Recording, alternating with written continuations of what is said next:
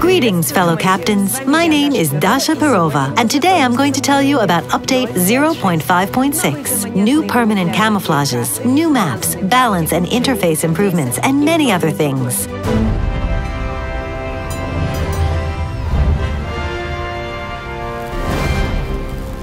We significantly improved the game interface in this update. The mini-map received new functionality that you've been patiently waiting for.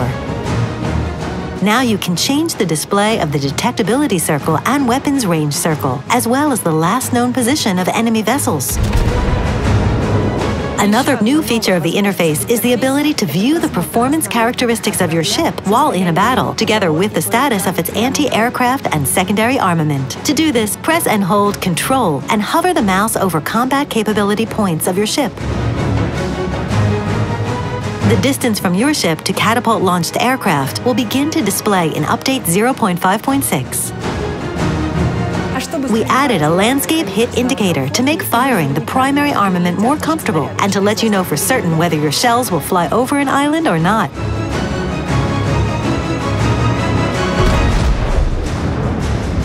Let's talk about balance. Reinforced anti-aircraft armament is the most significant change here. We made fighting between aircraft carriers and their adversaries more fair for all tiers. A number of ships received additional or completely new anti-aircraft armament. The parameters of a number of guns were improved, and some lucky ships got new hulls with reinforced anti-aircraft defenses. Other pleasant changes in Update 0.5.6 are aimed at improving the gameplay of individual ships. For example, we increased the primary armament accuracy and secondary armament range of U.S. battleships North Carolina, Iowa, and Montana. Iowa and Montana have also received an increase in speed. Captains of German cruisers Admiral Hipper, Rhone, and Hindenburg will be happy to hear that their ships now have new, more powerful, high-explosive shells. With the release of Update 0.5.6, we're introducing 4 new maps to make the marine scenery even more diverse.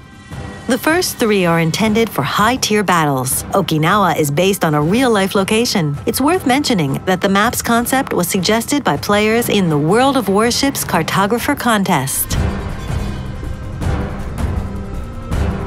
The estuary map will surely provoke many interesting artillery duels, in which players will have to take the diverse relief of rocky islands into account. Neighbors is a fictional location somewhere between Italy and France. Starting points for both teams are located near naval bases, which makes battles on this map even more authentic. But we think about all captains, not only the experienced ones. The polar map is intended for newer players.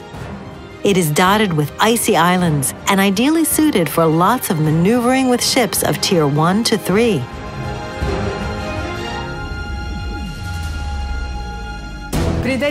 Update 0.5.6 will give captains the ability to additionally customize the appearance of York, Hiryu, Rhone, Hatsuharu, Miyoko, Shores, Dmitry Donskoy, Kiev, Ranger, New York, Cleveland, and Texas. All these ships received unique permanent camouflages, which provide economical bonuses.